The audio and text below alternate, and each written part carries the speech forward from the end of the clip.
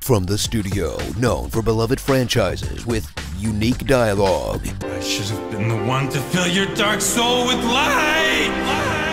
Comes another entry in a beloved franchise with unique dialogue. Can you believe it? We got self-driving cars. But who are we kidding? It's not like it has a real story. So is that? Wait, this one does have a story? And it's basically just Pokemon? Street Fighter 6.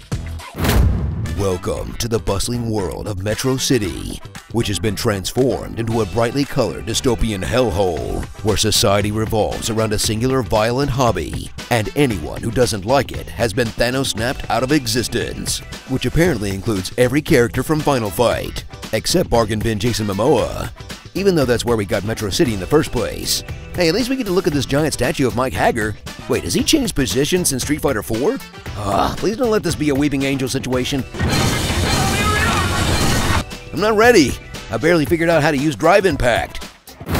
Build your own fighter with the most flexible character creator since Spore. Then bring your lumbering monstrosity to the streets to take down the local gangs, and also the elderly, and the nice man who serves you pizza, and the cops, and bad cosplayers, and literal superheroes, and the meanest household appliances since the brave little toaster. It's my function! And the cops again, just for good measure.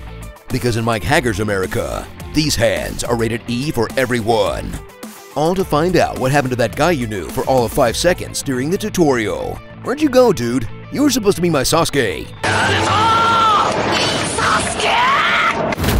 Travel the world and encounter new characters and old and exciting foreign locales, shrunk down so they're small enough to fit inside a studio apartment. Then learn their sick moves, cobbling together whatever fighting style works best for the button combos you keep accidentally hitting. Because let's face it, if you're good enough to know how to purposefully land whatever the heck this is, you're probably sticking to ranked mode.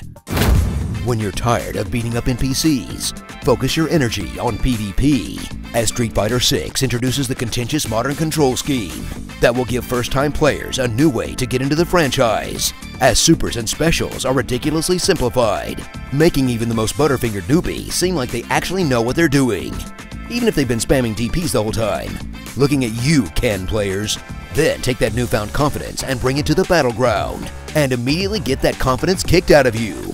Because it turns out, against people that actually know what they're doing, you're gonna get your face smashed in harder than Marissa's opponent after a critical art, until you finally evolve into a high-level player and discover the actual thing you should be complaining about: throw loops.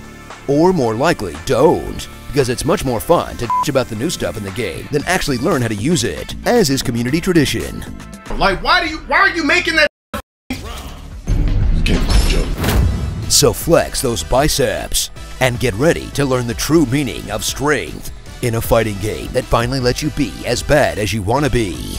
Cause single player mode is basically just Duolingo Fight Club, letting you practice against increasingly challenging robots until you're finally ready to do the fighting game equivalent of talking to a real person. What's wrong? Yeah, that's pretty much how my conversations go. Starring Luke Toriel, Kamito, Snoo Snoo, Shrek, He's Just Ken, Stretch Armstrong, Chun leaving to get crushed by those thighs, Sam Egile, the dude from Wreck-It Ralph, Karate Kid, Splatoon, Business Zaddy, This French Clown, Bob Brawley, The More Sumo. Wait, you can bring sticks to these fights? Feet Fighter. This guy is definitely not drinking alcohol. Please don't give us an M rating. What's in the bosh? What's in the bosh? And this horrifying Popeye Golem one of our writers made. A Fightmare on Beat Street. You know, the single-player mode really is exactly like Pokemon. You fight anyone who looks at you funny, you battle gym leaders, you've got your own Gary, and Team Rocket. All it's missing is a bunch of people getting really pissy if you didn't play the originals.